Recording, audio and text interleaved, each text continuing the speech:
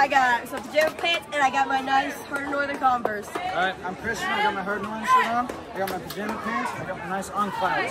How many hours of sleep did you guys get last night? Probably 5 or 6 hours. About 6 or 7 hours. My name is Mr. Reeves and my shirt is from Walmart. My pants and shoes are from Target. And my trumpet is from Sweetwater Music. I'm here with Jana Duncan. What do you think of garden gnomes? Jana. I think they're scary. Okay.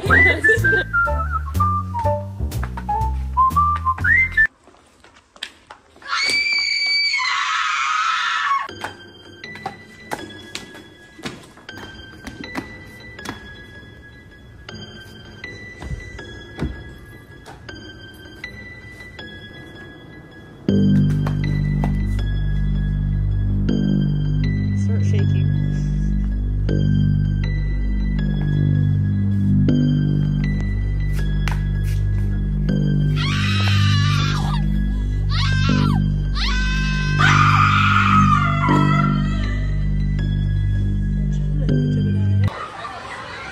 Hi, I'm here with Bella. What movie is scary to you? Probably Goosebumps sometimes. Goosebumps? Oh, that's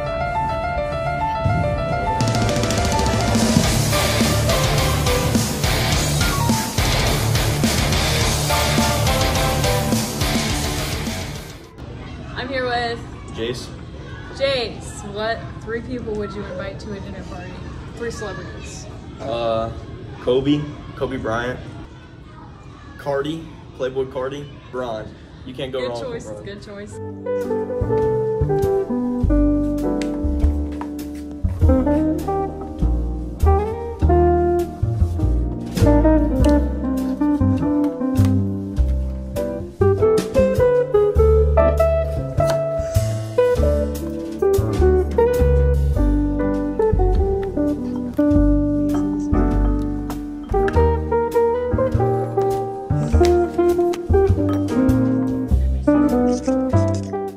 I'm here with Jada Brown.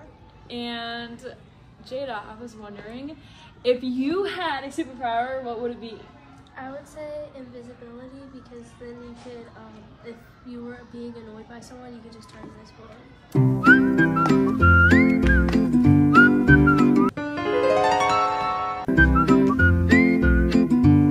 Did you get your homecoming dress yet? Yeah, I did. What about you, Chili? Where'd she go? Today I'm going to be doing a science experiment. I have 2 types of science experiments here. I have the yeast elephant toothpaste and the potassium iodine elephant toothpaste. Took 3 tablespoons of warm water and mixed it with a dry yeast packet. Now I'm going to take 1/4 cup of warm water and mix 1 tablespoon of the potassium iodine. And now we're going to mix until this is dissolved. I'm going to set this aside. We're going to grab the 8% of hydrogen peroxide and we're going to add a couple squirts of Dawn dish soap and food coloring of your choice. Alright, now we have one more thing left to do, is to combine. So, again, this is the yeast elephant toothpaste and this is the potassium iodine elephant toothpaste. Let's see what happens. The reason why the potassium iodine elephant toothpaste is taking a little bit longer to react is because I used 8% of hydrogen peroxide instead of 35%. So, if you use 35%, usually the reaction will be much faster and much bigger. Here you will find food for your body, as well as comfort for your troubled mind. I'd really like some soup. Bread and butter. Of course, my friend. What happened to your hand? Yeah. Hey guys, DJ here, and today I'm here with Keston. Yeah, me and Keston here are gonna try this seaweed snack, some Asian food. Let's see how it is. I'm gonna open it.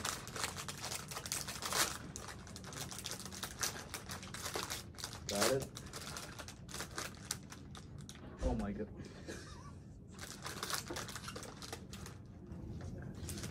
Here's what it looks like, guys. Yeah, you ready to eat this, man? Yeah. Bon appetit.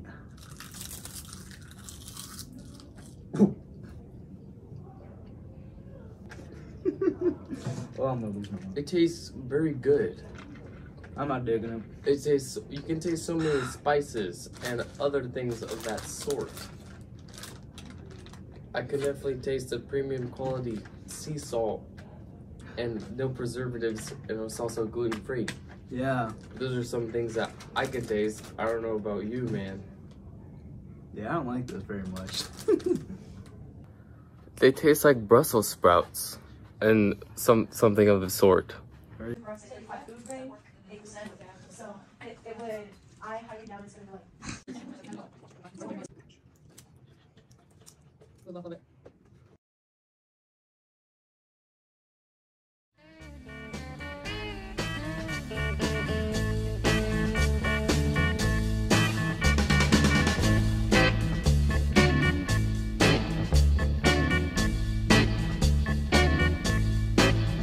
Well, the clock says it's time to close now.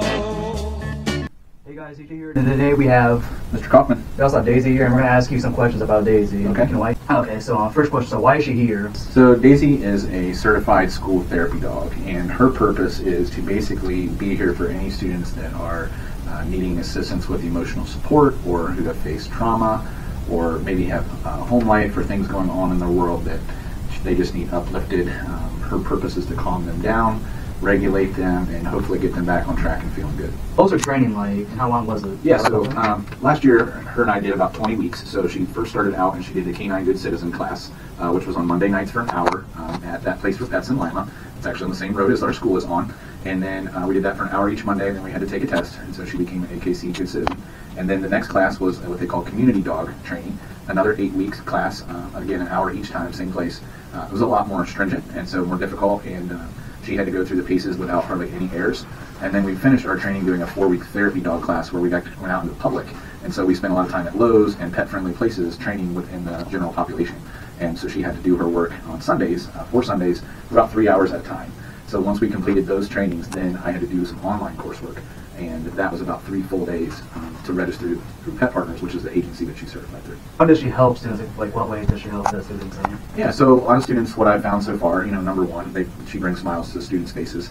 A lot of our students who maybe don't have pets at home or can't afford to have pets at home, I've heard the kids call her their pet here at school. But it just brings smiles to their faces. Again, it calms them down. She teaches the young kids how to be kind.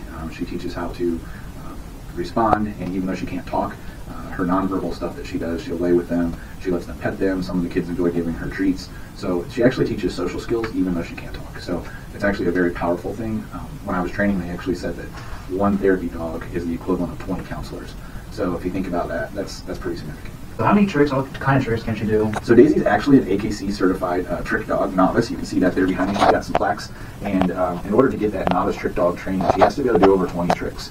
And some of the general things she can do is shake, she can high five, she can lay down, she can stay, she can go get her baby when told to go get her baby, which is her toy. She basically can do a bunch of things, like if I put a bunch of toys out or I put a box for her to jump in, she'll do that. She can stand on different things, so it just depends what you want her to do, but the kids here at school really like to see her give out high fives. So what can she do that people can't do? I would just say just the comfort. Some people just don't have the skills to be, the therapy, the training, the things that counselors do. She can do things that animals can just have a different impact on people than humans can. And so I just think there's a lot of things I'm still learning and she's still learning, but what the extent of her impact is. So I'll probably get more into that later, but right now I'm still learning all the things that she can do. So what activities does she do? So here at school, she likes to read with the students. She likes to stand out and greet everybody in the mornings. If someone's needs to see her, she actually has her own Google checkout, so kids can get on and say, hey, I want to see Daisy for a little bit. So then we'll go down into Miss Shelby's office and we'll sit down with them and talk with them. But at home, she likes to do lots of things. She likes to go swimming in the pond. She likes to chase cats out of the yard just like any normal pet would. But most of all, she likes to be around people. What was the process of getting her to the school like? Yeah, pretty long. It was a lot harder than I thought it was going to be, but the school supported her being here, and it was one of our goals on our strategic plan was to bring a certified therapy dog to school because we knew the impact it was going to make. So it was just getting things, the paperwork side to get things paid for, and getting her a bed here at school, and food and water bowls, stuff like that. But overall, it was just a long process, but not necessarily a quick process. Nice. And so final question is how helpful is Daisy exactly? So I would say she's extremely helpful. You know, I've often joked that I want to get a little clicker like you would get when you go into games to see how many people show up at the stadium. If I had a clicker for every time that somebody said her name or came up and pet her in a day, I think she would easily be over 500 clicks a week, probably averaging over 100 a day. So sometimes I think that my name is Daisy because people just yell, "Hey, there's Daisy," or "Hey, can I pet Daisy?" And it's like, sometimes I just feel like I'm not there, which is great because that just tells me the kind of impact she's making. Yeah, so that was like all the questions. Thank you for answering those, and see you guys later. All right, thank you. I think this may take more than 5 minutes. Let me see if I can zoom in on Get it. Molly. Okay, ready? Okay, go. Hey everybody, welcome back to the end of the podcast segment. Today we are going to be talking about upcoming events and things that have happened. Starting with football. We have lost one game, won 5. And this next Friday game is at Ridgemont. The theme is whiteout. Next we have volleyball. There's a volleyball game on Saturday at home. It's versus Allen East and Van Loon. The theme is also whiteout. We have another game, 10 the 17th or Monday at home versus Mansfield Temple Christian. The theme is college. Next is cross country. There is a meet on October 12th at Ridgedale. So as far as we know, there's not any more golf, right? I don't think so. Okay, so that's the update for that. And then be sure to check out the paw print that came out last week. Woohoo. And make sure to pick up your yearbooks. And we have other journalism podcast episodes that have come out. Make sure to check out the one from 3 or 4 weeks ago. I don't remember how long ago. And all of the other journalism episodes that other people are making. You can do this by searching Miss Yudo in your Gmail for the emails that she has sent out, and you can also check out the HN YouTube channel. Bye. Make sure to go to homecoming. It's October 12th, and there's a game that Friday night. There will be crowning, and the tickets are on sale. Make sure to get your tickets. Peace out.